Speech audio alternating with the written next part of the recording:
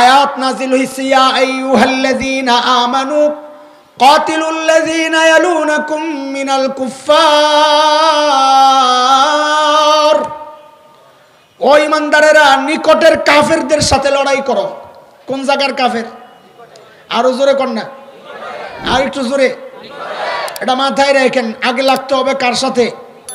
নিকটের কাফেরের সাথে। আরে বলেন না জোরে, আগে লাগতে হবে কার সাথে? এ হুকুম কার? আমরা বলি এগুলো, আমাদের সাথে চেতে যাইও না। হুকুমটা কার? কিছু বলার থাকলে যাই আল্লাহ রে বলো। ওই যে আমি এটা প্রায় উদাহরণ শোনাই, এটা সেটা হইলো যে আমাকে ঢাকায় পোলাপান মারামারি লাগছে, দুইটায় লাগছে যে এগো তো সাফার জোর বেশি, ঠিক আছে না? আমরা ঢাকায় পোলাপান কি সাফার জোরটা বেশি। তোরা তো সব এক কোম্পানি, ঢাকায় পোলাপান সাফার জোরটা একটু বেশি। আমরা তো দুইটাই যে লাগছে, একটা খাইছে মায়ের খাইয়াই বাইতে যাইয়া চিঠি লেখছে। তখন তো আর ওই মোবাইল আর মেসেজ সিস্টেম ছিল না, চিঠি লেখছে। তো চিঠির মধ্যে কি লেখছে? আবে আমগো মহল্লায় তোরে পায়াল খাওয়াম।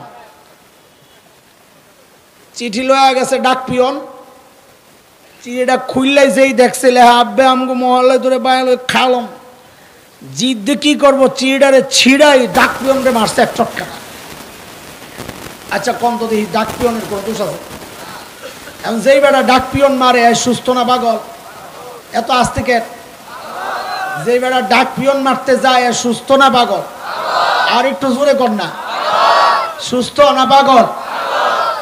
আরে এই মোল্লা মহসিরা আল্লাহর কালামের ডাক পিয়ন, কালাম তো পাঠাইছেন আল্লাহ। এই মুন্সিরা যে আপনাদের কাছে কোরআন পৌঁছায়া দেয়, আপনার ভাল না লাগলে যিনি চিঠি পাঠাইছেন তারে যায় ধরেন, ডাক পিয়ন মারতে আসেন। এটা কোন অভ্যাস? বুঝা গেল এটা সুস্থ না, এটা কি রে? যারা মৌলবী মারতে আসে এরা কি? আর একটু জোরে কর না, কি শান্তি লাগতেছে। আর একটু জোরে কর। কি করুম আর আঙ্গ জায়গা তো একটাই, এখান থেকে যা কইতারি। সুতা বানাইলো কারা? মেশিন বানাইলো কারা? ওই যে ঘরটা, ওই ঘরের ইট বানাইছে কে? সিমেন্ট বানাইছে কে? বালু বানাইছে কে? বালু উঠাইছে কে? টিন বানাইছে কে? হ্যাঁ, রড বানাইছে কে? ওইভাবে চিন্তা করে। এরপর ওই মেশিন চলে যে তেল তুলা আছে, ওগুলা কারা উঠাইছে? ওই উঠানের মেশিন বানাইছে কারা আবার? হ্যাঁ। এরপর ওই সুতা গেছে কাপড়ের ফ্যাক্টরিতে, কাপড়ওয়ালা কাপড় বানাইছে, কাজ করছে কারা? মেশিন বানাইছে কারা? ওই বিল্ডিং বানাইছে কারা?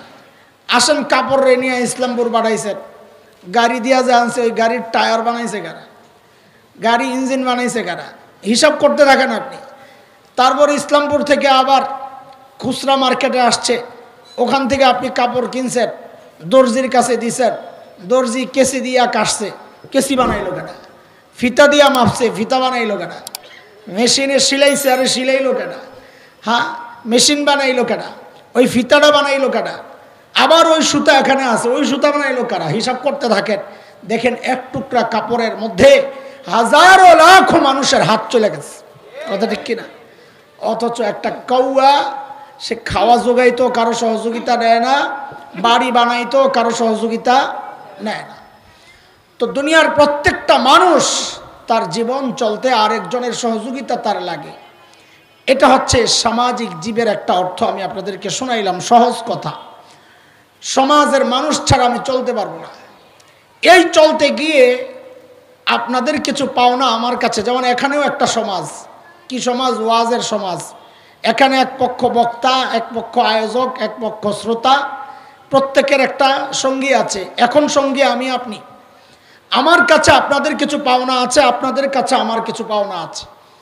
শিক্ষকের কাছে ছাত্রের কিছু পাওনা আছে, ছাত্রের কিছু পাওনা শিক্ষকের কাছে আছে। হ্যাঁ, নেতার কাছে কর্মীর পাওনা, কর্মীর কাছে নেতার পাওনা, ডাক্তারের কাছে রোগীর পাওনা, রোগীর কাছে ডাক্তারের পাওনা, ইমামের কাছে মুক্তাদির পাওনা, মুক্তাদির পাওনা ইমামের কাছে, আবার ইমামের পাওনা মুক্তাদির কাছে। হ্যাঁ, এইরকম পীরের কাছে মুরিদের পাওনা, মুরিদের কাছে পীরের পাওনা। দুনিয়ার সব মা বাবার কাছে সন্তানের পাওনা, সন্তানের পাওনা মা বাবার কাছে, স্বামীর পাওনা স্ত্রীর কাছে, স্ত্রীর পাওনা স্বামীর কাছে, ভাইয়ের পাওনা বোনের কাছে, বোনের পাওনা ভাইয়ের কাছে, এক প্রতিবেশী আরেক প্রতিবেশীর কাছে পাওনা, অসাহিবি বিল জাম, সাক্ষাৎ বন্ধুর পাওনা। কত পাওনা যে শরীয়তে আছে ও দোস্ত। এই সব পাওনার ক্ষেত্রে উভয় পক্ষের লেনদেনের ব্যাপার আছে, আপনি আমার কাছে পান, আমি আপনার কাছে পাই। সমাজে শান্তি কখন আসবে? শান্তির জন্যে আমাদের কত চেষ্টা, কত স্লোগান, কত ব্যবস্থা, কিন্তু শান্তি আমরা চাই কিভাবে? আমাদের মতো করে।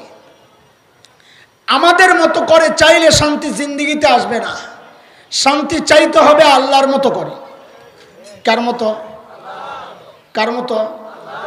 হ্যাঁ, আমরা শান্তি চাই কেমনে? ওই যে লেনদেনের পাওনা দাওনার ব্যাপার, এখানে আমরা চাই সবাই নিজ নিজ অধিকার আদায় করতে।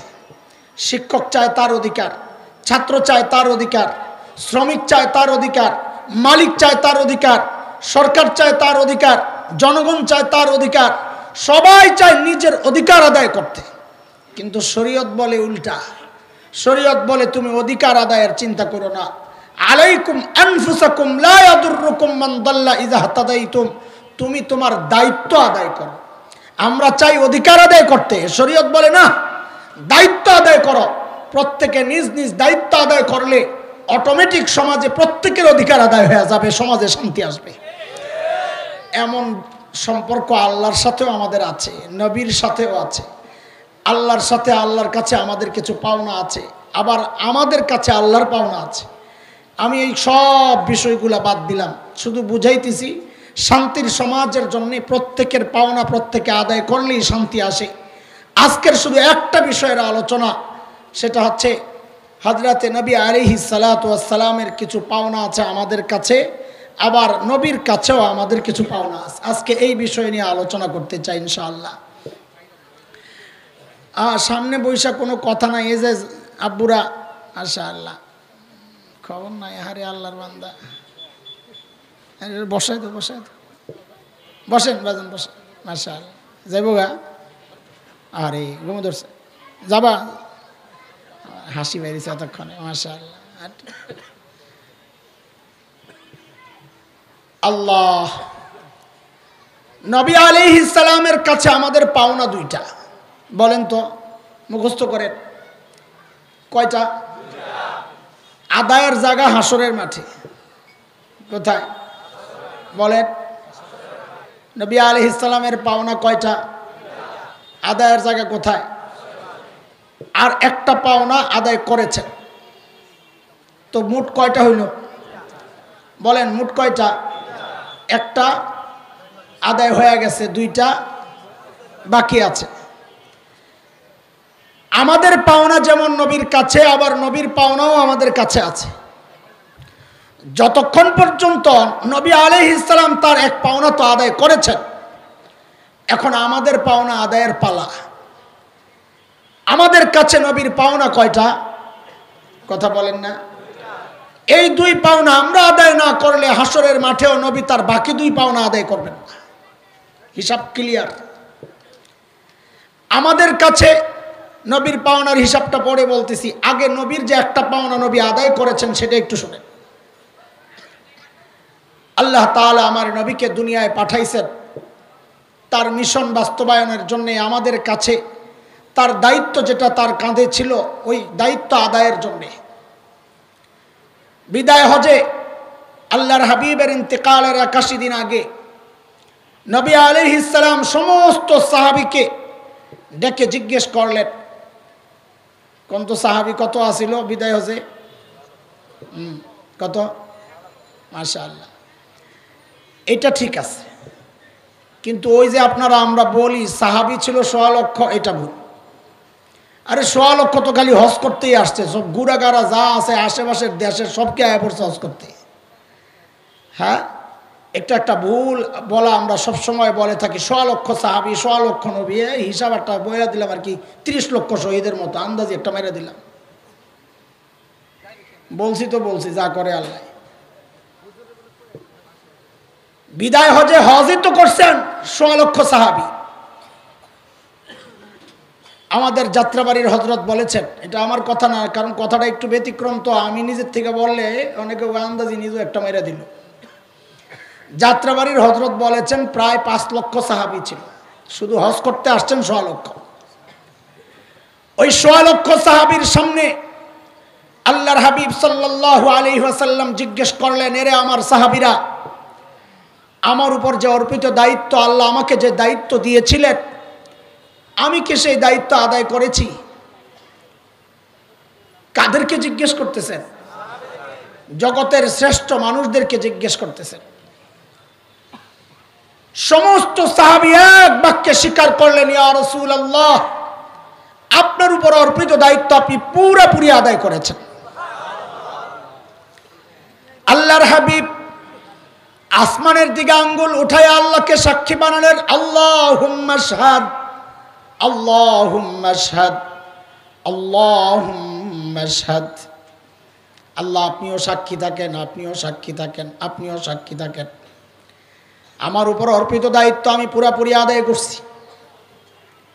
জিবরাইল আমিন আসলেন, নবীকে কাছে যেয়ে বললেন, ইয়া রাসূলুল্লাহ, আল্লাহ জানাইছেন, আল্লাহও সাক্ষী আছেন, আপনি আপনার পুরোপুরি হক আদায় করেছেন। আয়াত নাজিল হয়ে গেল, টুকরা, এক আয়াতের টুকরা।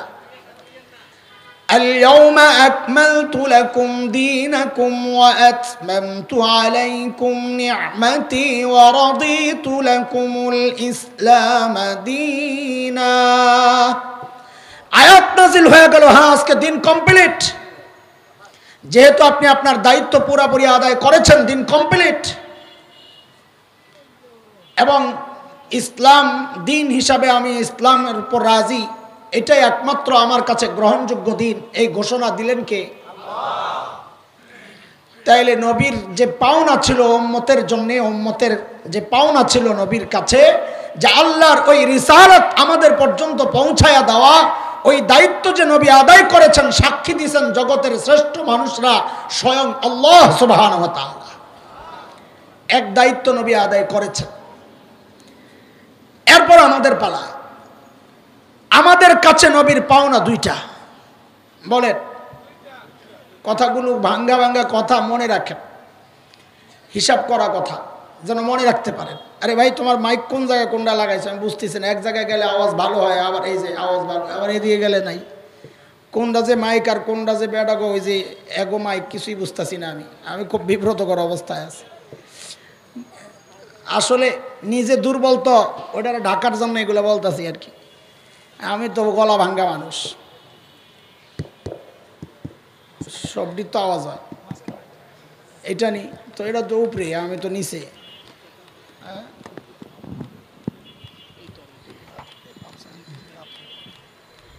আল্লাহ, ঠিক আছে। বলেন, আমাদের কাছে নবীর পাওনা কয়টা? এক নম্বর পাওনা হচ্ছে নবীকে ভালোবাসতে হবে। দুই নম্বর পাওনা হচ্ছে নবীকে ফলো করতে হবে, মানতে হবে। পুরা জীবনকে, আমার জীবনকে নবীর জীবন দিয়া সাজাইতে হবে। কয় পাওনা? ঠিক আছে না? এই পাওনা আদায় করি তো না? হ্যাঁ, নবীকে ভালোবাসি না? কে কে বাসি দেখি আল্লাহু আকবার। মাশাআল্লাহ, এত আশেক এখানে বইয়ের জিলাপি ছাড়া। দোস্ত, ভালোবাসা রক্ত চায়, ভালোবাসা কোরবানি চায়, মিঠা চায় না। মিঠা মিঠাই মিঠাই জিলাপি চায় না। ভালোবাসা, ভালোবাসা চায় কোরবানি। কথা কর। মুখে তো বলি ভালোবাসি, কিন্তু বাস্তবতা ভিন্ন। ছোট্ট একটা উদাহরণ দেই, তাহলে আরো বোঝা সহজ হবে। আমরা যখন ফরিদাবাদ মাদ্রাসায় পড়ি ছোট, তো আমাদের একজন বড় ভাই ছিলেন, হাফেজ কারি নুরুল্লাহ ভাই। খুব দারুণ তিলাওয়াত করতেন এবং খুব ভালো হাফেজ ছিলেন। যারা হেফজের সাথে সম্পর্ক তারা জানেন, নরসুন্দিতে একটা বড় মাদ্রাসা আছে হেফজের, মির্জানগর মাদ্রাসা।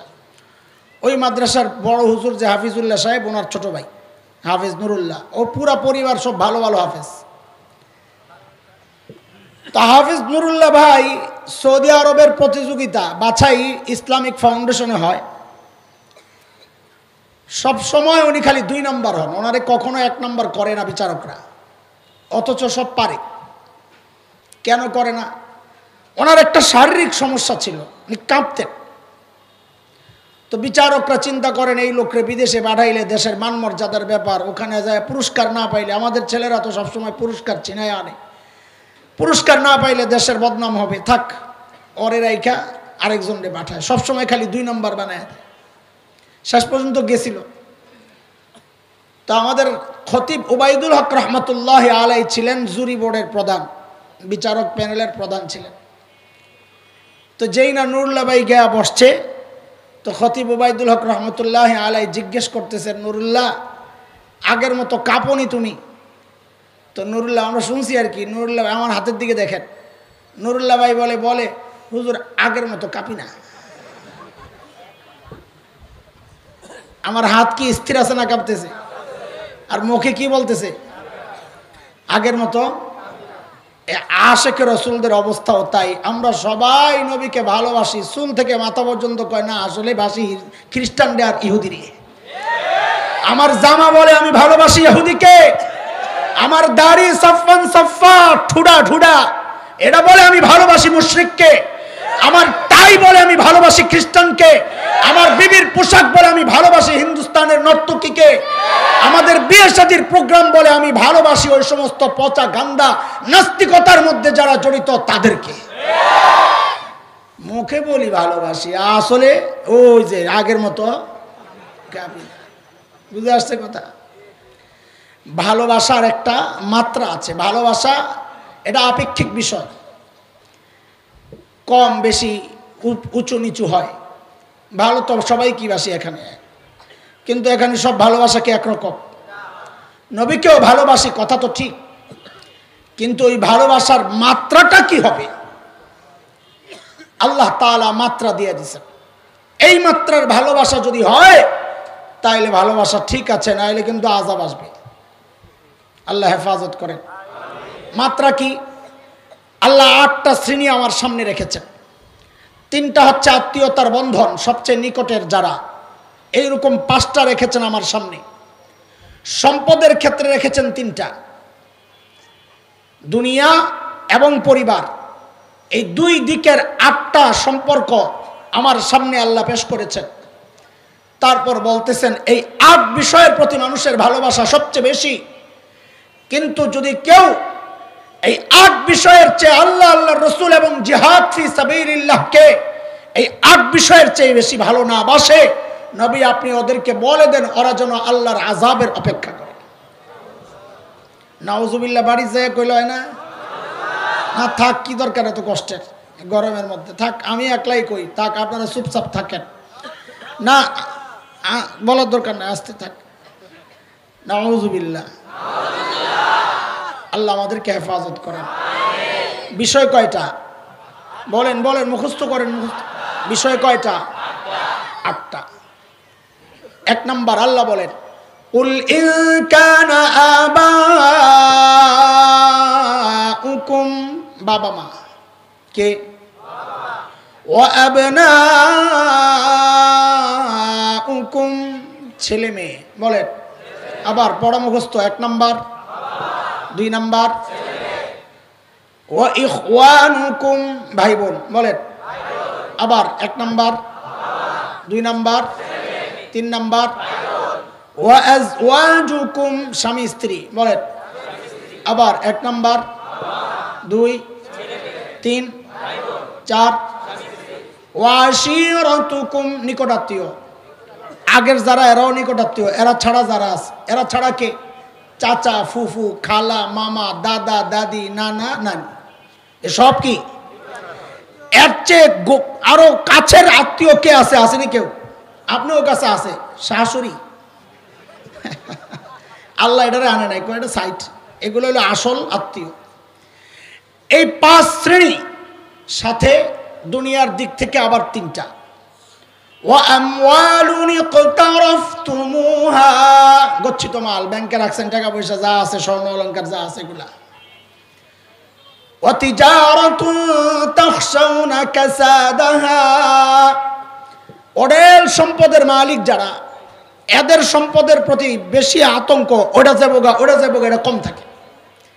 যার চালান পুঁজি কম, ফুটপাতে দোকানদারি করে, ভ্যানে লইয়া কটা কলা বেচে, বেচা আবার ওই টাকা দিয়ে আর পরের দিন আনারস কিনে, ওইটা বেচা পরের দিন কিনে বেল, ওইটা বেচা পরের দিন কিনে তরমুজ, এমন ভাবে যার ব্যবসা চলে, হঠাৎ একদিন সিটি কর্পোরেশনের পক্ষ থেকে আইসা তার সব লয়ে গেছে গা, আরে বেটা বয়া বয়া কান্দে কেন, চালান শুদ্ধ গেছে গা। এই মালের প্রতি যে আগ্রহটা একদম বেশি বড় ব্যবসায়ীর, তার ওই ছোট্ট ছোট মালের প্রতি এতটা আগ্রহ থাকে না। আল্লাহ বলেন এমন ব্যবসার মাল যা নষ্ট হওয়ার আশঙ্কা তার আছে, এটার প্রতি যেহেতু মনোযোগী বেশি, এই জন্য আল্লাহ এটা বলছেন। 3 নাম্বার, ওমাসাকিনু তারদাউনাহা, প্রিয় বাড়িটা, নিজের প্রিয় বাড়িটা। কয় জিনিস হইল টোটাল? 1 নাম্বার বাবা মা, 2 নাম্বার ছেলে মেয়ে, 3 নাম্বার ভাই বোন, 4 নাম্বার স্বামী স্ত্রী, 5 নিকটাত্মীয়, 6 গচ্ছিত মাল, 7 ব্যবসার মাল। সোজা কথা বলেন কত? ব্যবসার মাল 8। সুন্দর। এই 8 শ্রেণীর জিনিস থেকে যদি 3টা বিষয় বেশি প্রিয় না হয়, 1 আল্লাহ, 2 তার রসুল, 3 আল্লাহর রাস্তার জিহাদ, এই 3টা বিষয় যদি এই 8 বিষয়ের চেয়ে বেশি প্রিয় না হয়, তো আল্লাহ বলেন নবী ওদেরকে জানায়া দেন ওরা যেন আমার আযাবের অপেক্ষা করে। আল্লাহ আমাদেরকে হেফাজত করে।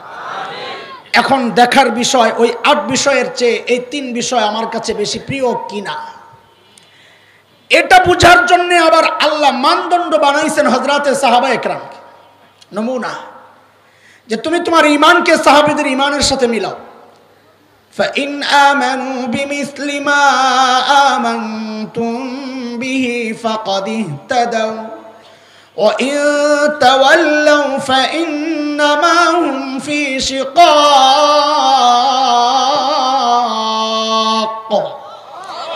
ঈমান যদি সাহাবীদের ঈমানের সাথে মিলে তো ঈমান ঠিক আছে, ঈমান যদি সাহাবীদের ঈমানের সাথে না মিলে তো ভেজাল আছে। ঠিক করে নাও। কথা কার? আরে বলেন না কার? কাজে আল্লাহ আল্লাহ রসুল আর জিহাদের মুহাব্বতের ব্যাপারে আমাদের মানদণ্ড আর মডেল নমুনা কারা? বলেন না। সাহাবীরা নবীকে কিভাবে ভালোবেসেছেন এর কিছু নমুনা শোনাই, তারপর নিজের সাথে মিলাই। ভাই বিশ্বাস করেন কথাগুলো শুধু আপনাদেরকে বলা না, আমি নিজেকেও বলতেছি। কেন? আমি দেখেছি সাহাবীদের ওই প্রসঙ্গ আসলে আমি মনে মনে বলি আল্লাহ আমারে আপনি বাঁচাইয়া দিয়েছেন, ওই পরীক্ষায় আমারে ফালান নাই। নির্ঘাত আমি ফেল করতাম, নির্ঘাত আমি ফেল করতাম মহব্বতের প্রশ্নে। একদিকে বাবা মা সন্তান পরিবার, একদিকে আল্লাহ আল্লাহর রসুল, এমন কোন পরীক্ষার মুখোমুখি আমি হলে আমার নিজের উপর আমার ওই ভরসা আর আস্থা নাই, আমি ফেল করব।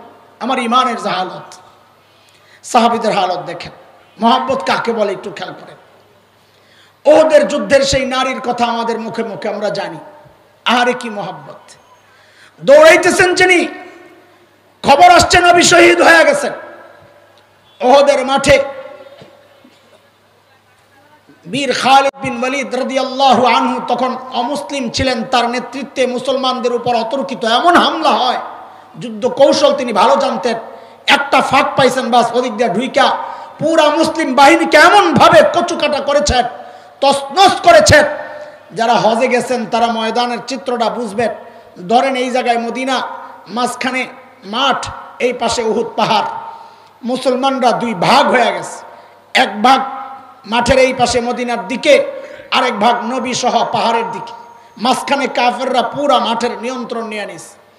এখন ওই পাশের যারা এই পাশের খবর জানে না, এই পাশের যারা ওই পাশের খবর জানে না, এই সুযোগটা শয়তান নিয়া পুরা ময়দানে খবর ছড়াইয়া দিছে আল্লাহর নবী শহীদ হয়ে গেছে। এই কথাটা আমার জন্য বলা যতটা সোজা, আপনাদের জন্য শোনা যতটা সোজা, পাগল সাহাবীদের জন্য অতটা সোজা ছিল না। ওমরের মতো এত কঠিন মানুষ, যেই না খবর পাইলেন আল্লাহর নবী দুনিয়ায় নাই, আহারে পাগল ওমর বলে এই কথা যে বলবে লা দরবতু উনকা, কল্লাটা ফালাইয়া দিব। আরে এক সাহাবী দৌড়াইয়া সহ্য করতে না পাইরা এক খেজুরের বাগানের ভেতরে চলে গেছে, যায়া বলে ও আল্লাহ, যেই চোখ দিয়ে আর প্রিয় হাবিবরে দেখতে পারবো না, ওই চোখ দিয়ে আমি আর কিচ্ছু দেখতে চাই না, আমার চোখ লয়ে যাও। হাদিসের কথা, রুব্বা আশআসিন মাদফুইন বিল আবওয়াব লাউ আকসামা আলাল্লাহি লা আবাররা। আল্লাহর বহু বান্দা এমন আছে, কাপড় চোপড় তো ঠিক নাই, চলাফেরার ঠিক নাই, দুয়ারে দুয়ারে তাকে ঘুরতে হয়, কিন্তু আল্লাহর কাছে এতটা প্রিয়, আল্লাহর কাছে কোনো আবদার করলে আল্লাহ ওই আবদার পুরা করে দেন। আল্লাহ ওই সাহাবীর চোখ লয়ে গেছে, কলিজায় কতটা ব্যথা পাইলেই চিন্তা করতে পারে। আল্লাহর নবীর ইন্তেকালের খবর মদিনায় ছড়ায় গেছে। ওই যে এক মহিলা আল্লাহর নবীর আশেক, যেই না খবর শুনছে নবী দুনিয়ায় নাই, শহীদ হয়ে গেছে। সিস্টেম তো যেখানে শহীদ হয়ে গেছেন ওখানে দাফন হয়ে যাবে। পাগলনি চিন্তা করে, হারে নবী যদি শহীদ হয়ে যান আর তো মদিনায় আসবেন না, নবীকে বুঝি আর দেখতে পারবো না। ছুটছে ওদের দিকে। রাস্তায় ওই যে মদিনার দিকে যেই মানুষগুলো ছিল ওদের সাথে দেখা, ওই যে দুই ভাগ হয়েছে মনে আছে না, মদিনার দিকে যারা ফেরত যাচ্ছেন ওদের সাথে দেখা। বলে আই আমার হাবিবের খবর কি, নবীর খবর কি বলো। সাহাবীরা বলে নবীর খবর তো আমরা জানি না, তোমার বাবা কিন্তু শহীদ হয়ে গেছে। পর্যায়ক্রমে ভাই, স্বামী, সন্তান সব শাহাদাতের খবর শুনেছে, কোনো খবর নাই। দৌড়ায় দৌড়ায় দৌড়ায় মাঠের কাছে যায়, জিজ্ঞেস করে নবীর খবর কি বলো। সাহাবায়ে কেরাম বলেন নবী জীবিত আছেন, নবী ভালো আছেন বিহামদিল্লাহ, যেমন তুমি চাও আল্লাহর প্রশংসা তিনি তেমনটাই আছেন। বলে আমার আগে দেখাও। তো সাহাবায়ে কেরাম ইশারা করে দেখাইছেন, ওই যে দেখা যায়। পাগলনি বলেন কি জানেননি, বলে আমি আমার সব কষ্ট ভুলে গেলাম, এখন আর আমার কোনো কষ্ট নাই। সন্তান নাই, একটু চিন্তা করে একজন নারীর জন্য, মায়ের জন্য সন্তান নাই, এই বিষয়টা এত সোজা না। স্বামী নাই, বিষয়টা এত সোজা না। বাবা নাই, বিষয়টা এত সোজা না। কিন্তু নবীর দেখা সব কষ্ট ভুলে গেছে। আহারে সাহাবী হযরত জাফর রাদিয়াল্লাহু আনহু, আবু তালিবের ছেলে জাফর, যিনি জাফর আত-তাইয়ার নামে পরিচিত, জুল জানাহাইন নামে পরিচিত, দুই ডানাওয়ালা জাফর। কি মানুষ! আবু তালেবের 4 ছেলে 1 মেয়ে ছিল। ওই 4 ছেলে জাফর, তালিব, আলী, আকিল। আবু তালেব ছেলেদেরকে, জাফর বিশেষ করে জাফর আর আলী রাদিয়াল্লাহু আনহুমাকে ঠেলে দিতেন, খালি ভাইয়ার সাথে থাকো, ভাইয়ার সাথে থাকো। কারণ আবু তালেব বুঝতেন আমার ছেলেরা যদি আমার ভাতিজার সাথে থাকে তো পথ হারাবে না, বুঝতেন এটা। ওই জন্যে খালি বলতেন ভাইয়ার কাছে থাকো, যাও ভাইয়ার কাছে থাকো। তো এত করে আলী এবং জাফর রাদিয়াল্লাহু আনহুমার একটা বিশেষ মহাব্বত নবীর সাথে তৈরি হয়েছে। লম্বা সময় ছিলেন, এক হইল রক্ত এক, আবার ছিলেন একসাথে। 3 নাম্বার হচ্ছে নবী, এই মহাব্বত তো সবচেয়ে উঁচা সাহাবীদের জন্য। এই 3 মহাব্বত একসাথে হইয়া জাফরের পুরা কলিজা ভিতরে খালি নবীর মহাব্বত আর ইশক। এই অবস্থায় আল্লাহর নবী হুকুম করলেন জাফর হাবশায় হিজরত করা লাগবে। এরে ভাই, এই ফ্রেন্ডা, আমার ঘামের দিকে তাকাইলে তো সমস্যা, আওয়াজ নষ্ট হয়ে যাবে, আমার কষ্ট সইতে পারবে, আওয়াজ নষ্ট হয়ে গেলে এটা বড় বিরক্তিকর। একটু খেয়াল করেন কথা। আগে একটা ঘটনা শোনাইছি আপনাদেরকে। আমাদের মহাব্বত নিয়ে তো সাহাবায়ে কেরাম ছিলেন না। ওই সাহাবী নবীর সঙ্গ ত্যাগ করে, সোহবত ত্যাগ করে চলে যেতে হবে, এটা আমাদের জন্য বলা যত সোজা, শোনা যত সোজা, সাহাবীদের জন্য ব্যাপারটা অত সোজা ছিল না। কিন্তু আল্লাহর নবীর হুকুম, সাহাবায়ে কেরাম আবেগকে নিয়ন্ত্রণ করেছেন নিজের নবীর হুকুমের সামনে। জাফর চলে গেছেন হাবশায় হিজরত করে। বহু বছর পর নবী আলাইহিস সালাম যখন মদিনায় গেলেন, বহু বছর পর, 6-7 বছর পর আল্লাহর নবী জাফরকে হুকুম করলেন, জাফর তুমি মদিনায় চলে আসো। এই লম্বা বিচ্ছেদের পর জাফরের কাছে খবর যখন পৌঁছে, কেমন খুশি লাগে এটা আমরা বুঝাইতেও পারবো না, বুঝবো না, সোজা কথা। হযরত জাফরের হিজরত 2 বার, একবার মক্কা থেকে হাবশা আর একবার হাবশা থেকে মদিনায়। হযরত জাফর ইবনে আবি তালিব মদিনার দিকে রওনা দিয়েছেন। খায়বর দুর্গ যেদিন বিজয় হয়েছে, এটা এক বিশাল আনন্দের ব্যাপার, শক্তিশালী দুর্গ মুসলমানদের হাতে। কিন্তু জাফর যখন মদিনায় ঢুকে, আল্লাহর নবী এতটা খুশি হয়েছেন, এতটা আনন্দিত হয়েছেন যে নবী আনন্দ আর খুশি প্রকাশ করতে যায় বলে ফেলছেন, মা আদ্রি বিআইহিমা আনা আশাদ্দু ফারহা বিকুদুমি জাফর আম বিফাতহি খায়বর। আমি জানি না আজকে আমার আনন্দ যে লাগতেছে কোন কারণে বেশি, খাইবর বিজয়ের কারণে না জাফর যে মদিনায় আসছে এই কারণে। চিন্তা করা যায় কতটা খুশি হয়েছেন নবী। তো নবী যদি এত খুশি হন, জাফরের কি অবস্থা? এটা উপলব্ধির বিষয়, একটু চিন্তা করেন। নবীর যদি এই অবস্থা হয় যে খাইবরের মতো কেল্লা বিজয় একদিকে, জাফর ওই দিনই মদিনায় ঢুকছেন, নবী বলেন আমি বুঝতে পারছি না কোন কারণে আমার আজকে বেশি আনন্দ, খাইবর বিজয়ের কারণে না জাফর মদিনায় ঢুকার কারণে। আল্লাহু আকবার। খুশি আর খুশি, হযরত জাফরের আনন্দ। এত লম্বা বিচ্ছেদের পর এখন নবীর সান্নিধ্যে চলে আসছেন। আয়াত নাজিল হইছে, ইয়া আইয়ুহাল্লাযীনা আমানু কাতিলুল্লাযীনা ইয়ালুনাকুম মিনাল কুফফার। ও ইমানদারেরা, নিকটের কাফেরদের সাথে লড়াই করো। কোন জায়গার কাফের? আরো জোরে কর না, আর একটু জোরে। এটা মাথায় রাখেন, আগে লাগতে হবে কার সাথে? নিকটের কাফেরের সাথে। আরে বলেন না জোরে, আগে লাগতে হবে কার সাথে? এ হুকুম কার? আমরা বলি এগুলো, আমাদের সাথে চেতে যাইও না। হুকুমটা কার? কিছু বলার থাকলে যাই আল্লাহ রে বলো। ওই যে আমি এটা প্রায় উদাহরণ শোনাই, এটা সেটা হইলো যে আমাকে ঢাকায় পোলাপান মারামারি লাগছে, দুইটায় লাগছে যে এগো তো সাফার জোর বেশি, ঠিক আছে না? আমরা ঢাকায় পোলাপানের কি সাফার জোরটা বেশি। তোরা তো সব এক কোম্পানি, ঢাকায় পোলাপান সাফার জোরটা একটু বেশি আমরা। তো দুইটাই যে লাগছে, একটা খাইছে মায়ের খাইয়াই বাইতে যাইয়া চিঠি লেখছে। তখন তো আর ওই মোবাইল আর মেসেজ সিস্টেম ছিল না, চিঠি লেখছে। তো চিঠির মধ্যে কি লেখছে? আবে আমগো মহল্লায় তোরে পাইল খাওয়াম। চিঠি লয়ে গেছে ডাক পিয়ন, চিঠিটা খুললাই যেই দেখছে লেহা আব্বে আমগো মহল্লায় তোরে পাইল খাওয়াম। জিদ কি করবো, চিঠিটারে ছিড়াই ডাক পিয়নকে মারছে এক চটকা। আচ্ছা কম তো দেখি ডাক পিয়নের কোনো দোষ আছে? এখন যেই বেটা ডাক পিয়ন মারে সুস্থ না পাগল? এত আস্তে কে? যেই বেটা ডাক পিয়ন মারতে যায় সুস্থ না পাগল? আর একটু জোরে কর না, সুস্থ না পাগল? আরে এই মোল্লা মুন্সিরা আল্লাহর কালামের ডাক পিয়ন, কালাম তো পাঠাইছেন আল্লাহ। এই মুন্সিরা যে আপনাদের কাছে কোরআন পৌঁছায়া দেয়, আপনার ভাল না লাগলে যিনি চিঠি পাঠাইছেন তারে যায়া ধরেন, ডাক পিয়ন মারতে আসেন। এটা কোন অভ্যাস? বুঝা গেল এটা সুস্থ না, এটা কি রে? যারা মৌলবী মারতে আসে এরা কি? আর একটু জোরে কর না, কি শান্তি লাগতেছে, আর একটু জোরে কর। কি করুম আর, আমি জায়গা তো একটাই, এখান থেকে যা কইতারি।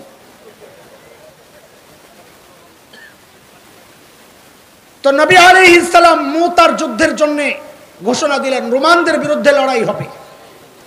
তখন কাফেরদের সবচেয়ে কাছে ওরাই, কারণ ইসলাম আরবের যত কওম আছে ওদেরকে মোটামুটি হারায়া টারায়া শেষ। ৮ম হিজরির পর মক্কা বিজয় হওয়ার পর পুরোপুরি হুনাইন, তায়েফ সব নিজেদের কাছে চলে আসছে।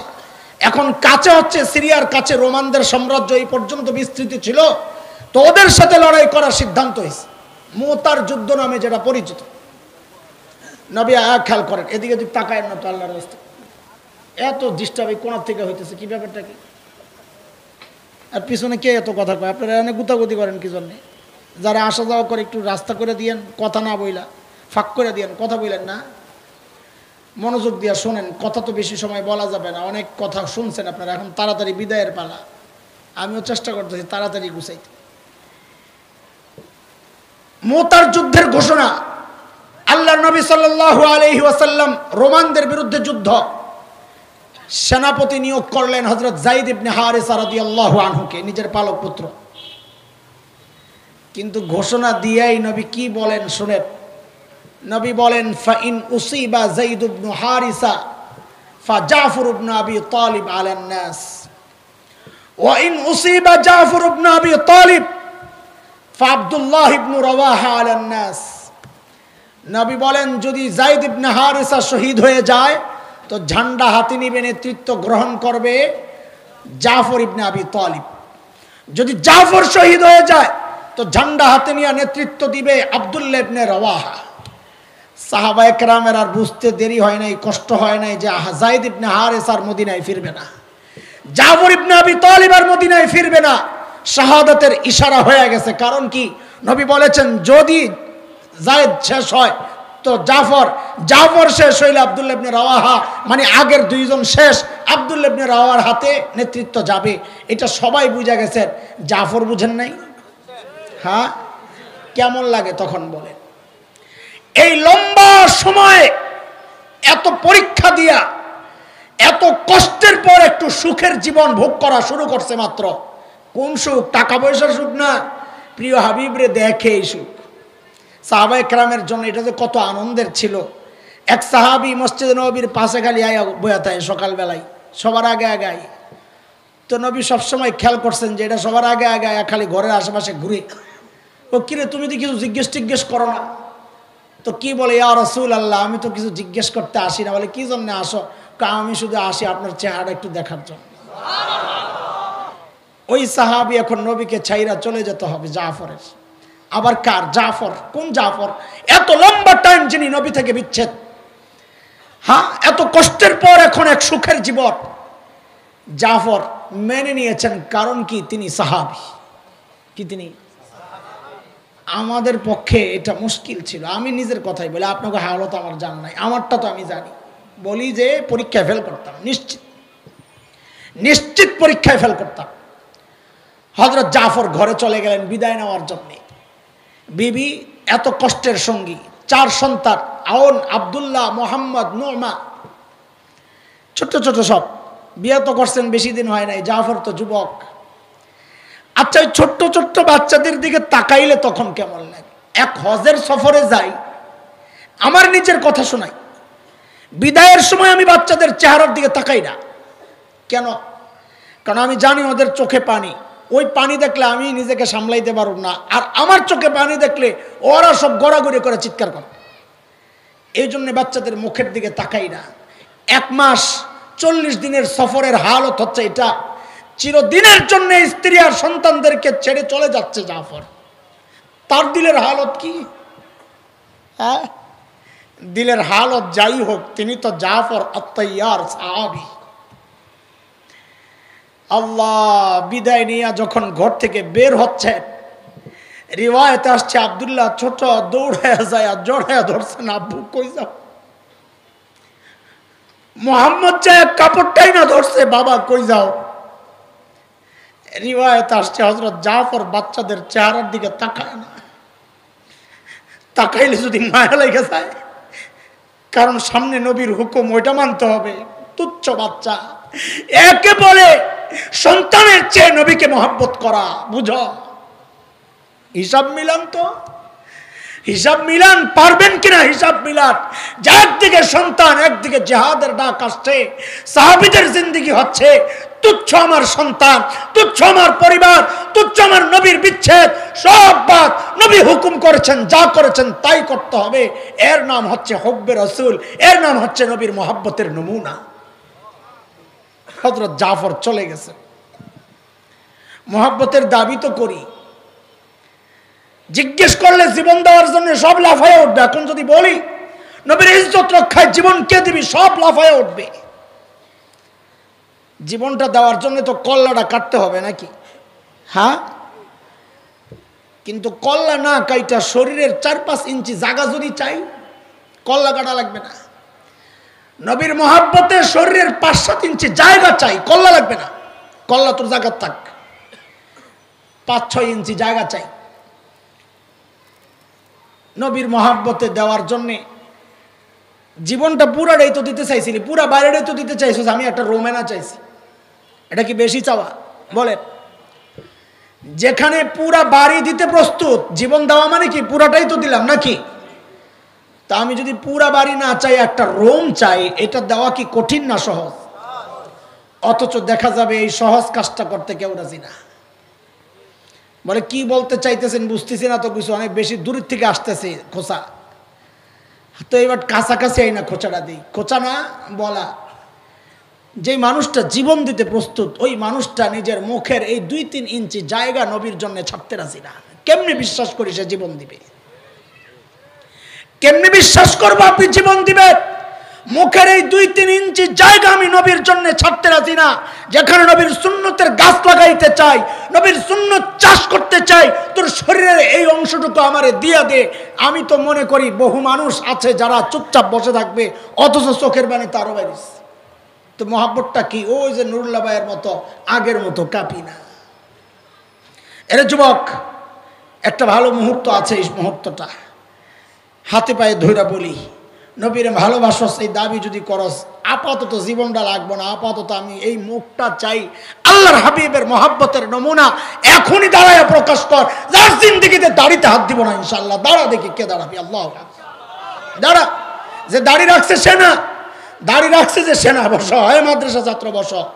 দাড়ি রাখছে যে সেনা, যে দাড়ি কাটতো এতদিন, এমন যুবকরা দাঁড়াও, দাঁড়াও। মুরব্বীরাও দাঁড়ান। আর কত হাত দিবেন? আর কত হাত দিবেন? নবীর কলিজায় আর কত বেলেট চালাবেন? কেমনি মুখ নিয়ে নবীর সামনে দাঁড়াবেন? বলেন আমাকে। দাঁড়াক আল্লাহর ভরসা করে দাঁড়ায় যান, আল্লাহর উপর ভরসা। লিল্লাহি তাকবীর। এই বলবেন তাকবীর দে, আল্লাহু আকবার। দাঁড়ান, দাঁড়ান, আরো দাঁড়ান। এই বিশাল মজমা, 100 মানুষ দাঁড়ানোর কথা। দাঁড়ান। যার দাড়ি নাই, দাড়ি আছে যার, সে বসবে। যার দাড়ি আছে না, আপনাদের যার দাড়ি আছে সে দাঁড়াবে না। এতদিন দাড়ি কাটতো, আজকে থেকে নবীর মহব্বত প্রকাশ করবে যে আমি আর দাড়ি কাটবো না ইনশাআল্লাহ। দাঁড়ান ইনশাআল্লাহ। হ্যাঁ, কে আছে? আর যে দাঁড়াইছে সবাই দাঁড়াও, কেউ বসবা না, বসবা না। আমরা দেখতে চাই এই পাশে পাশে যারা দাঁড়ায় আছে, এখানে কেউ দাঁড়াইলে ভিতরে ঢুকে দাঁড়ান। এই যে হাত উঠাইছে কেটা, ভিতরে ঢুকেন, ভিতরে ঢুকে দাঁড়ান, ভিতরে ঢুকে দাঁড়ান। মাশাআল্লাহ, মারহাবা। এই যে আল্লাহু আকবার। হ্যাঁ, জোরে আল্লাহু আকবার। কত হবে বয়স? 60 হবে? 45? বোঝা যায় তো অনেক বয়স্ক।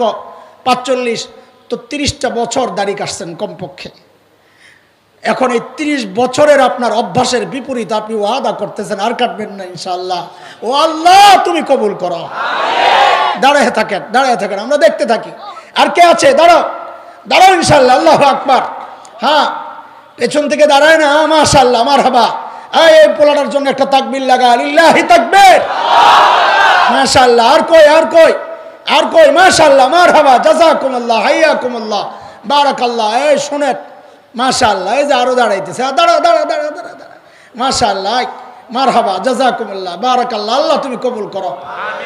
বাইরে তো করে যে দাঁড় করাই, আমগো ধান্দা আছে একটা। আমগো ধান্দা আছে। ধান্দা হইলো আমার তো নাই কোনো পুঁজি, এগুলো হইলো আমার সব পুঁজি। আল্লাহর সামনে যদি এগুলারে পেশ করা যায়, আল্লাহ কিচ্ছু নিয়ে আইতারি নাই। একটা কাম করছি, তোমার হাবিবের সুন্নতের গাছ লাগাইছি, আমি চাষ করছি, ওই সুন্নতের মালি হিসাবে আমার ছেড়ে দাও। এই উসিলায় যদি আল্লাহ মাফ করে দেয়, এই জন্য এই কামটা করি আমি। মাশাআল্লাহ, মাশাআল্লাহ। ও ভাই, এরপরে আমার সাথে দাড়ি সহ দেখা করতে হবে ইনশাআল্লাহ। হ্যাঁ ইনশাআল্লাহ, দাড়ি সহ দেখা করবেন সবাই। আমি আপনাদের কাছেই তো আছি, একটু চাইলেই যাওয়া যাবে। আপনাদের এলাকার বহু ছেলেমেলে যায়, তো ওদের সাথে চলে যাবেন ইনশাআল্লাহ। দাড়ি সহ দেখা করবা সবাই। কে কে জানি দাড়ি রাখার ওয়াদা করছে, শুধু হাত ওঠাবে। মাশাআল্লাহ। এই যে কত আছে, মাশাআল্লাহ। আল্লাহ আল্লাহ কবুল করো। ও পিছনে আছে, মাশাআল্লাহ, সাবাস, মারহাবা। ওই পিছনে হাত দেখা যায়, এতক্ষণ মানুষ দেখা যায় নাই, এখন হাত দেখা যাইতেছে। আল্লাহু আকবার। সবাইকে দাওয়াত, আমার সাথে দাড়ি সহ দেখা করবেন ইনশাআল্লাহ। ইনশাআল্লাহ হাসরের মাঠে নবীর সাথে দাড়ি সহ দেখা করবো ইনশাআল্লাহ। আল্লাহ কবুল করেন। হাত নামান। ও দোস্ত, কাটতেছেন তো আমল অনেক অনেক গুণাই তো করেন না, অনেক গুণাই তো আমরা করি, কিন্তু দাড়ির গুণাটা আমার কাছে একটু আলাদা মনে হয়। কেন জানেন? কেন জানেন? একটু খেয়াল করেন। একজন মুসলমান হিসাবে আমাদের জন্য সবচাইতে একটা দামি মুহূর্ত বাইর করেন তো আপনারা সবাই মিললে। যার চেয়ে দামি মুহূর্ত একজন মুসলমান হিসাবে আমার জন্য আর হইতে পারে না, এমন একটা মুহূর্ত বাইর করেন তো। হ্যাঁ আচ্ছা, আমি বলি, বুঝছি আপনাদের মাথা এক একজনের এক এক দিকে গেছে। তা আমি বলি, আপনি মিলাইয়া দেখেন। যদি আমি বলার পর এরপর যদি আপনার কাছে মনে হয় না এর চেয়ে দামি মুহূর্ত হইতে পারে, তো বলেন, অসুবিধা নাই, আমিও শিখি। তো শুনেন, আল্লাহর হাবিব সাল্লাল্লাহু আলাইহি ওয়াসাল্লাম বলেছেন, ইন্না আকরাবা মা ইয়াকুনুল আবদু মির রাব্বিহি ওয়া হুয়া সাজিদ। একজন বান্দা আল্লাহর সবচেয়ে নিকটে পৌঁছে যায় যখন সে সেজদায় লুটায়। কোথায়? কোথায়? তাহলে আমল হিসাবে সবচেয়ে দামি আমল আমার জন্য কোনটা? কোন অবস্থা আল্লাহর কাছে যাওয়ার জন্য কোনটা? সেজদা। আচ্ছা এই সেজদাটা দিলাম তো এক সেজদা হইলো, তাই না? এক সেজদা দিলাম তো কয়টা হইলো? এইটারে যদি আমি কোনোভাবে 1,00,000 গুণ বাড়াইতে চাই, সুযোগ আছে না? কি সুযোগ? বাইতুল্লাহ বলেন, কই বাইতুল্লাহ যায় যদি এক সেজদা দেয় তো আমলনামায় উঠবে কয়টা? কথা বলে না, কত? তাহলে আমার এক সেজদায় উঠলো কত? আচ্ছা এই 1,00,000 সেজদা যদি আমি লাইলাতুল কদরে যায়া দেই বাইতুল্লাহ, কত? আপনার ধরে মাধ্যম দরকার। এই মুহাক্কিক আলেম এই কথা কয়। লাইলাতুল কদর কয় বছর? 83 বছর না? আহারে মুসলমান, 83 বছর নির্ধারণ করে লাইলাতুল কদরকে অবমূল্যায়ন করা কেন? আল্লাহ 83 বছর বলেন নাই, আল্লাহ বলেছেন খায়রুন খায়রুন, 1000 মাসের চেয়েও দামি। 1000 মাসের চেয়েও ধরেন বেশি, আপনি বলেন 1000 মাসের চেয়েও বেশি। বেশি কত বেশি? এটা একটা আপেক্ষিক শব্দ, আমরা এজাফি, এক একজনের ব্যক্তি হিসাবে বেশি বেশি। রাস্তায় ফকিরের সাথে দেখা, ওই কালকে দেখা করিস, তোরে অনেক কিছু দেব। আপনি মনে মনে হাসবেন, নিজে খাইতে পায় না, আমারে অনেক কিছু দিবে। তার অনেক কিছুটাও এটা উপহাসের কারণ, অনেকটাও কম। কিন্তু যদি এলাকার কমিশনার আপনাকে বলেন কালকে তুমি দেখা করো, তোমারে অনেক কিছু দেবো, তোকে হাসবেন না, একটু আশাবাদী হবেন, কারণ ওই ফকিরের চেয়ে তার অনেকটা একটু বেশি, তাই না? একই কথা যদি এমপি সাহেব বলেন তো অনেক কি আগের চেয়ে কম না বেশি? শব্দ কিন্তু একটাই, অনেক, কিন্তু ব্যক্তির কারণে অনেকের অনেক হইতেছে, তাই না? একই কথা যদি মাননীয় প্রধানমন্ত্রী বলেন তো এই অনেক কি আগের মতো অনেক না আরো বেশি? একই কথা যদি বিল গেটস কয়, যার পয়সার অভাব নাই, ওই অনেক কি আগের মতো অনেক না আরো অনেক? তো আল্লাহ বলতেছেন খায়রুম মিন আলফি শাহর, 1000 মাসের চেয়ে বেশি। কোটা কত বেশি? আল্লাহ যত বড় তার বেশিও তত বেশি। 83 বছর নির্ধারণ করে, আপনি আমি কেন ঠকতেছি খামাখা? এটা ঠকার বুদ্ধি, এই নির্দিষ্ট করা এটা ঠকার বুদ্ধি। আল্লাহ বলেছেন আনা বিজন্নি আব্দি বি, আমার সম্পর্কে আমার বান্দা যা মনে করে আমি তাই। তো আমি 83 বছর মনে করলে আল্লাহকে বলল তুই যা পাইয়া খুশি ল, তুই বাংতি করি না, যদি খুশি তাও খুশি থাক। কেউ রিয়াল নিয়ে খুশি থাকলে খুশি, কেউ ডলার নিয়ে খুশি থাকলে খুশি, কেউ কেউ টাকা পয়সা চাই না, আমার একটা হীরা দিয়ে দাও, তো হীরা নিয়ে খুশি। আল্লাহকে আমার কাছে সবই আছে, যেটা চাবি এটাই পাবে। আল্লাহু আকবার। আচ্ছা বলেন, এই যে একটা অবস্থা, লাইলাতুল কদরে কাবা বাইতুল্লাহর সামনে সিজদায় পড়ে আছে, আমার দৃষ্টিতে একজন ইমানদারের জন্য এর চেয়ে দামি মুহূর্ত আর হইতে পারে না। আপনারা বাইর করেন দেখেন, আমি জানি না, আমি খুঁজছিও না, কিন্তু আমার হিসাব মিলে না। এটাই আমার কাছে হিসাব মিলে যে সবচেয়ে দামি মুহূর্ত হচ্ছে লাইলাতুল কদরে, লাইলাতুল কদরে কাবার সামনে সিজদা অবস্থা। বুঝছেন কথা? আপনি যদি দাড়ি কাটেন দোস্ত, এই দামি মুহূর্তেও আপনি গুনাহ করতেছেন, গুনাহ বন্ধ নাই। এবার হিসাব মিলা। বিষয়টা আপনাদের কাছে কত সহজ, আমাদের কাছে অত সহজ না। এমন আরেকটা গুনাহ দেখান যা আপনার মৃত্যুর সময় দুনিয়াবাসী সাক্ষী এই মানুষটাই গুনাহ করে, দেখান আরেকটা গুনাহ। আমার কাছে তো লাগে একমাত্র গুনাহ যে মৃত্যুর সময় দুনিয়ার মানুষ সাক্ষী যে এই গুনাহটা সে করতো, দাড়ি কাটতো। আরেকটা গুনাহ দেখান। বিষয়টা যত সহজ মনে করেন অত না। এই জন্য দোস্ত, প্রিয় হাবিব আমার, ও বন্ধুরা, বাবারা, সন্তানেরা, কলিজার টুকরা ভাইয়েরা, নবীকে মহাব্বত করি, এই দাবি যদি করি তো মডেল বানাইতে হবে কাদেরকে বলেন তো একটু চিল্লায়া? আরো জোরের মডেল কারা, নমুনা কারা? সাহাবায়ে কেরাম নবীকে মহাব্বতের সাথে সাথে 2 নম্বর হক আদায় করেছেন যেভাবে, আমাদেরকেও ওইভাবেই হক আদায় করা লাগবে। নবীকে নিজেকে সাজাইছেন নবীর সুরত দিয়া। একটা দুইটা ঘটনা আপনাদেরকে শুধু শোনায়া একটা নমুনা দেখাইতেছি। নমুনা, সাইয়্যিদনা আবু বকর রাদিয়াল্লাহু আনহু মদিনায় হিজরতের সময় নবী সহ আবু বকর ঢুকতেছেন। তো আবু বকর যে ঢুকছেন, মদিনার মানুষ বুঝতেছেন না কোনটা নবী কোনটা আবু বকর, বুঝেন অবস্থা। আবু বকর সামনে যা মুসাফা টুসাফা আছে সব আবু বকর উপর দিয়া যাইতেছে, আবু বকরও কিছু কয় না। কেন কয় না? ওই যে মুসাফার একটা আযাব আছে, এই আযাবটা আমরা দেই, আগেও দিত, বোঝা গেল। সমাজের মানুষ মহাব্বতের নামে মাহবুবকে কষ্ট দেয়, এটা হচ্ছে বাংলাদেশের মানুষের এক চরম প্রবণতা। মহাব্বতের নামে মাহবুবকে কষ্ট দেওয়া এটা আমাদের একটা সাধারণ কাজ হয়ে গেছে। আমরা একজন মানুষ আসি দূর থেকে, অজু ইস্তেঞ্জার হাজত থাকে, ওই পিছনে পিছনে লাইন। আমি বলতে বাধ্য হয়েছি, ভাই আমি টয়লেটে যাবো। উদ্দেশ্য হইলো তুমিও যাইবা নাকি, গেলে তো আমার লগে আহো। এটা বলছে আর দুই একজন থামছে। বলে কত একটা বাজেভাবে আমাকে কথাটা বলতে হয়েছে, কিন্তু কি করব, বিরক্ত। এমন জাতা খাইতে হয়, হাত মাত খামসাইয়া চুলাইলা, এটা কোন মহব্বত? ওই যে থাবা যে মারছে, নখ যে বড়, থাবা তো লেগে গেছে আমার হাতের মধ্যে, রক্ত বের হয়েছে, পা রক্তাক্ত হয়েছে। আরে নিজের মসজিদের মধ্যে, বাইরে তো দূরের কথা, মসজিদের মধ্যে আমার পা রক্তাক্ত হয়েছে। ঢুকতেছি, পিছনে পিছনে ঢুকার জন্য আগে আগে যাবে, ওই যে আমি পা রাখার আগে সে আমার পায়ের মধ্যে পাড়া দিয়ে লাইছে, নখ ছিল বড়, কেটে গেছে। কত দেখি এই মহাব্বতের নামে মাহবুবকে কষ্ট দেওয়া, এটা বড় খারাপ কাজ। তো মদিনার মানুষ তো অপেক্ষা, নবী আসতেছে, তলা আল বাদ্রু আলাইনা পড়তেছে, খালি আগমন করছে। কিন্তু আবু বকর সামনে, সব যাই আবু বকর লাগে মুসাফা করে সামনে যে। কেন এই বিভ্রান্ত হইল? কারণ মদিনার মানুষ পার্থক্য করতে পারতেছে না কোনটা নবী কোনটা আবু বকর। দেখে চুল যা এটার যা ওইটার যা, দাড়ি ওখানে যেমন এখানে এমন, মোষ ওখানে যেমন ওখানে এমন, কাপড় ওখানে যেমন এখানে এমন, জুতা ওখানে যেমন ওখানে এমন, হাসি দেয় ওখানে যেমন। ইমাম গাজালি বলেন প্রত্যেক নবীর একজন সিদ্দিক থাকে, আবু বকর এই উম্মতের সিদ্দিক। বলে সিদ্দিক মানে কাকে বলে? আয়নায় সামনে দাঁড়াইলে আয়নার ভেতরের মানুষটা সিদ্দিক, বাহিরের মানুষটা নবী। আয়নায় যেমন বাহিরের মানুষের হুবহু ছবি ফুইটা ওঠে, যার সুরত, যার ভূষণে, যার কথায়, যার আচরণে নবীর হুবহু চিত্র প্রকাশ পায়, সে হচ্ছে সিদ্দিক, সে হচ্ছে আবু বকর। নবীকে কিভাবে ফলো করছে সাহাবায়ে কেরাম? এক সাহাবী, হাবশি সাহাবিয়া, এই দাড়ি যে কাটো, শোনো শোনো সাহাবীদের হালত। এক সাহাবী, হাবশি সাহাবী, হাবশিদের চুল তো থাকে কোকড়ানো, শক্ত। নবী আলাইহিস সালাম দুই দিকে সীতা করতেন। হাবশি সাহাবী খালি গোসল করে চিরুনি দিয়ে খালি চেষ্টা করে, এদিকে যায় না, এ আগের মতো হয়ে যায়। খালি আমারও অবস্থা তাই, আমি গাউরা গোসল তাই, খারা চুল এদিক সেদিক করা যায় না, যেমনি আছে এমনি গাউরা চুল খারা থাকে।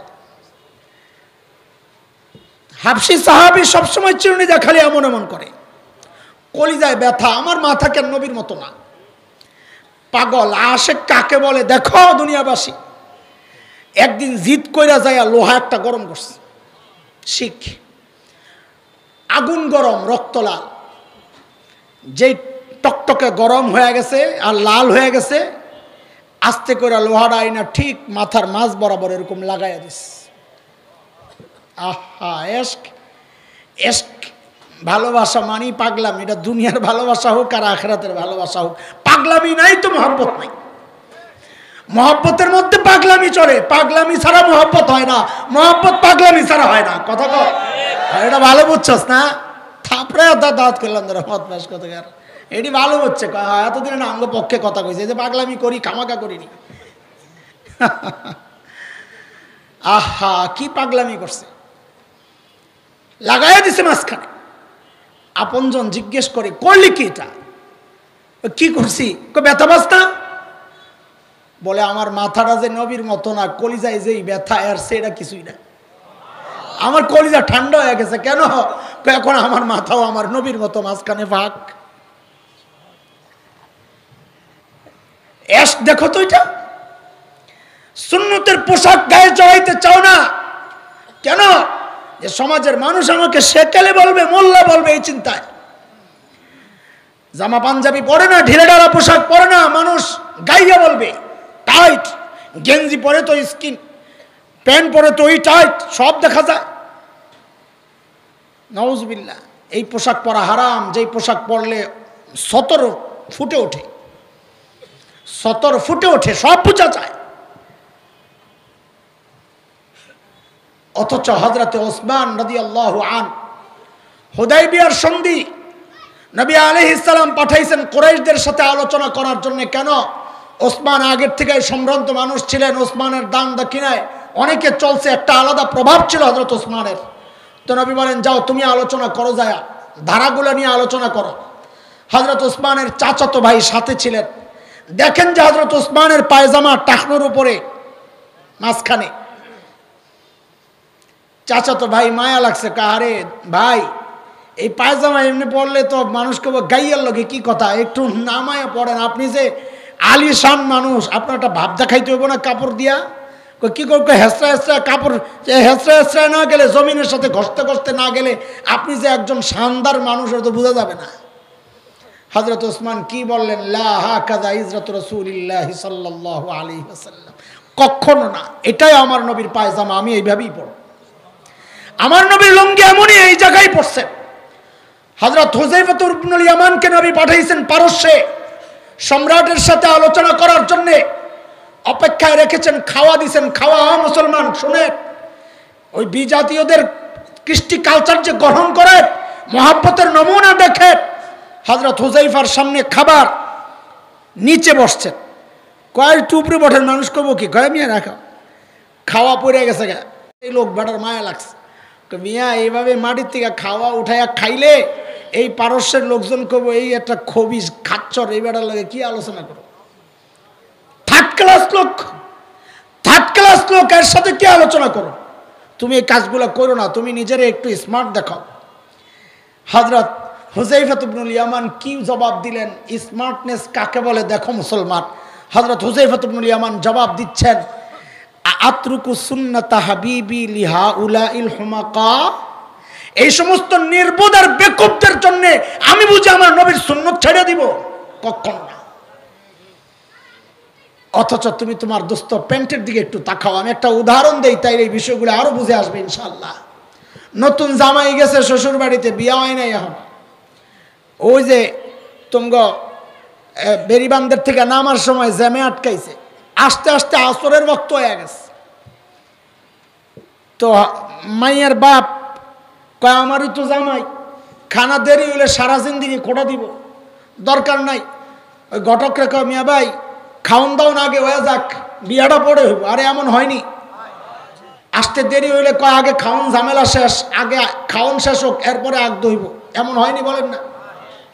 তো ওই সিস্টেমই হয়েছে, বিয়া হয় নাই এখনো, খাইতে দিছে। তো জামাইয়ের সামনে তো বিশাল ডিশ, সব স্পেশাল খাবার দিয়ে ওই ডিশ সাজানো, আস্তা মুরগি, খাসি, কাবাব টাবাব যা আছে, যা যা আয়োজন করছে সব ভালোগুলো দিয়ে এখানে সাজাইছে নাকি, এমনই তো করে নাকি। জামাই বাবু মুখ ওটায় বয়ে রয়েছে। এখনকার জামাই তো আগের মতো এরকম রুমাল দিয়ে বয়ে থাকে না, আগে তো জামাইরা রুমাল দিয়ে বয়ে থাকতো, আর এখন তো খালি চায় কয়টা আছে, আরো কার লাগে খাতির টাতির লাগানো যাবে না, খালি চায়। ঠিক নি রে, বেহায়া জামাই কেন, হ্যাঁ তো আগেই শরম ভাঙ্গা শেষ। 3-4 বছর পার্কে ঘুরছে, বেটার শরম আছে, বেডিরও নাই বেড়ারও নাই, দুটাই আসে, হুন্ডা চালায় আসে বিয়ে করতে, আরে খবিসের খবিস। জামাই বাবু তার ওই ডিশের দিকে খেয়াল কর, ওই ডিশের দিকে তার নজর নাই। নজর কই, ওই ডেকোরেটর ওয়ালারা ওই প্যান্ডেলের বাইরে একটা গামলা রাখছে, গামলা বলে কি বলে রে কথা কো, ওই যে ডিশ রাখে যে একটা বড় ময়লা রাখার জন্য একটা টুকরি মুকরি রাখছে।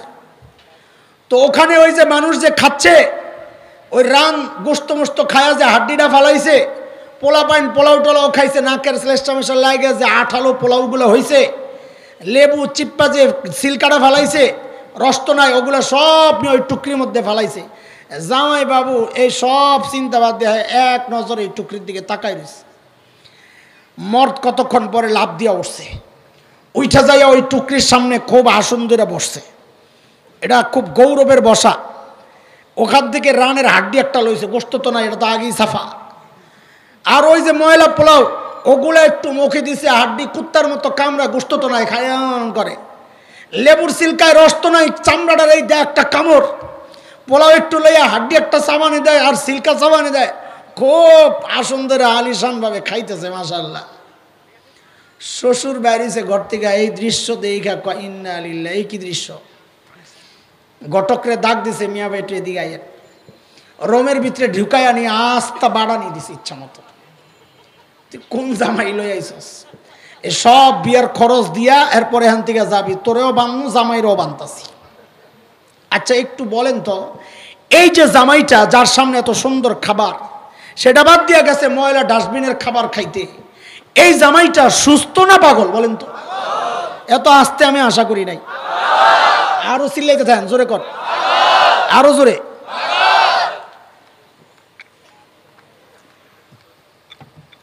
কথায় যদি 2 নাম্বারই না কইরা থাকেন, মানে দিলে একটা মুখে একটা, ওই যে আগের মতো কাপি না, যদি ওই সিস্টেমের না হইয়া থাকে, তাহলে বোঝা গেল এই মজলিসও পাগলের অভাব নাই।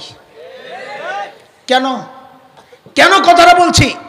কারণ আল্লাহ সুবহানাহু ওয়া তাআলা আমার আপনার সামনে শ্রেষ্ঠ নবীকে রেখেছেন, শ্রেষ্ঠ নবীর আখলাকগুলো রেখেছেন, শ্রেষ্ঠ নবীর পোশাক আছে নির্ধারিত, শ্রেষ্ঠ নবীর খাওয়ার তরিকা আছে নির্ধারিত, শ্রেষ্ঠ নবীর পায়জামার তরিকা আছে নির্ধারিত, শ্রেষ্ঠ নবীর চলার তরিকা আছে নির্ধারিত, শ্রেষ্ঠ নবীর ঘরে ঢোকার তরিকা আছে নির্ধারিত, বের হওয়ার তরিকা আছে নির্ধারিত, প্রোগ্রামের তরিকা আছে নির্ধারিত, বিবির সাথে আচরণের তরিকা আছে নির্ধারিত, বিয়ের শাদীর সব তরিকা নির্ধারিত, ব্যবসার তরিকা নির্ধারিত।